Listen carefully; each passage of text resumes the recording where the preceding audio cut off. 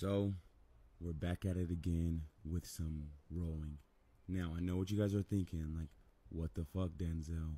You already did deadlifts today. Why are you also doing bent over rows?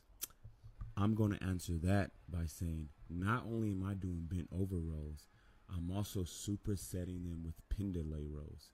Now, the reason why I do this is I'm just insane. I have no other explanation for you guys.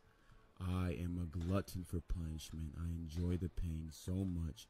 And please show me a more devastating back workout than bent over rows. And I'll show you a liar.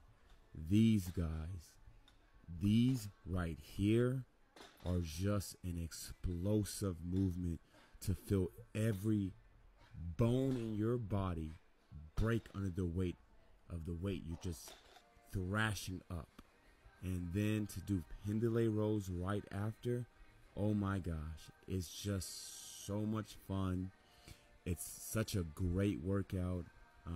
If you guys ever do try, you don't need to go too heavy. I'm only going 225 here, and I am using wrist wraps. Now I know my forearms aren't my strongest suits, and I know I should do a lot more grip work. However, the reason why I am doing wrist wraps here is because I want to focus on isolating the back as much as possible. I don't want my forearms, weak as they may be, to be a limiting factor on how great of a lift I'm getting.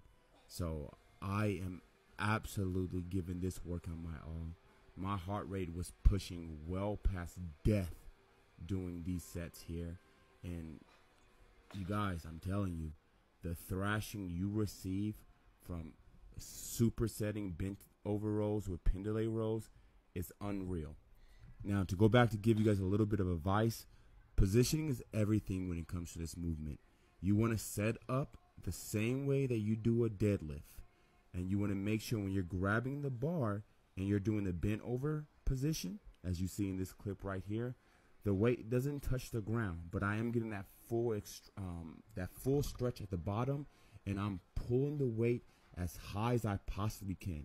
When I'm doing bent over rows, I try to kind of look at it as pulling the weight up to my upper chest and using my upper back muscles. And then when I'm doing pendulay rows, like the ones you're seeing right here, I'm focusing more on using my mid and low back to move the weight. If you look at the range of motion, it's very different from a bent over row, but it's effective.